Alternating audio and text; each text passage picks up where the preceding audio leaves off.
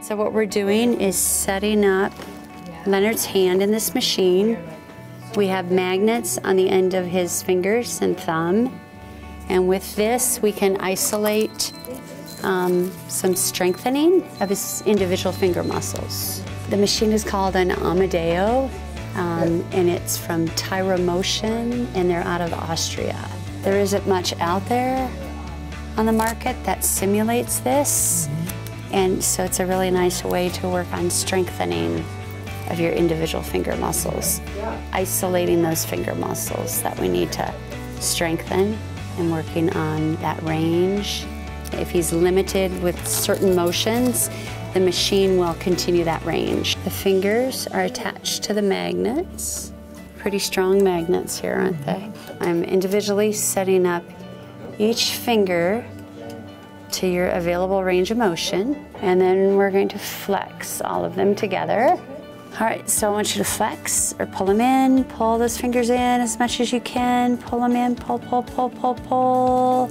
And now the machine is helping you do the rest. Another tool to work on isolating movements. Maybe if somebody has a couple muscles in some fingers, but not all fingers, it helps to activate all the fingers moving together. The atrophy, I mean, it really goes deep, and your muscles, you know, go up to your elbow for your fingers. So you've kind of got to work the fingers and the arm to get all the muscles and stuff to start working right again, just for the fingers alone. Pull them in, pull those fingers in as much as you can, pull them in, pull, pull, pull, pull, pull. It'd be nice to have it home so I could use it more often, but no, I think it's like Jennifer was saying, it does isolate the fingers, which is good because some of them definitely work better than others, so you can kind of focus on the fingers that may not work the best, and it's improving my hand strength as well. And extend, bring them out, straighten those fingers out as much as you can.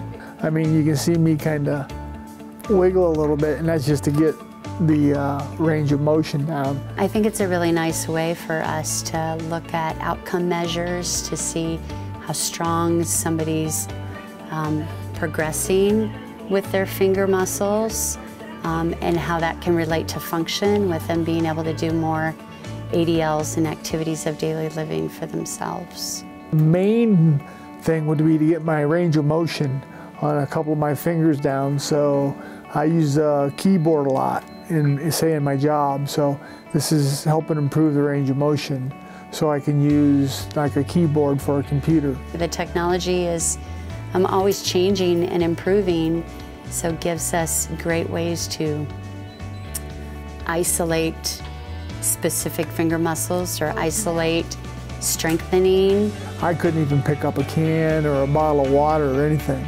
before, so now I purposely try to do those things and strengthen them at home based upon the strength that I'm gaining here from this machine. Overall goal is for the patients to get stronger, to be able to be at home by themselves, to do more for themselves, to increase their strength so they can do their activities of daily living by themselves. Still got a little ways to go, but you know, you got to remain optimistic and hopeful and work hard. You can't give up. You got to keep doing it.